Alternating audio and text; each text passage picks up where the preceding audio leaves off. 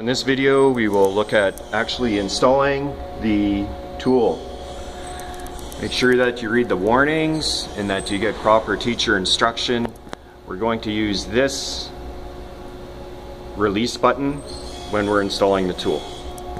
There is another button that you can press on the controller, the tool release button.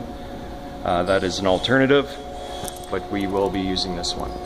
There is a pinch point that you need to be very cautious of right here, so you don't want to be grasping the tool too high up. You want to have it down below. And of course, if there is a cutter in the tool holder, you want to be holding it with a rag.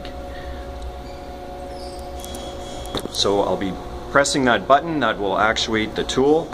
You need to make sure that you have a good grip on the tool before you press that button to release it. It may have some weight and it will drop down. If you just press the button, it's just going to drop. And it'll fall out and smash and nobody's going to be happy. There's a drive dog groove on the tool holder. You need to make sure that that is lined up with the drive dog on the spindle. So if we just reverse our action of taking the tool out, we line up the drive dog, hold that button, press up on the tool a little bit, release the button, and the tool is installed. It's installed in whatever pocket is active. So right now number 1 is active, so this would be tool number 1.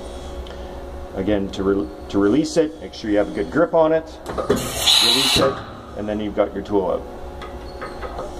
You need to make sure those drive dog and the drive groove are lined up, because on this machine it will clamp it without them being lined up, but you're going to have a real bad time if you leave the tool like that. Make sure that it is lined up, and that is installing a tool in that MiniMill.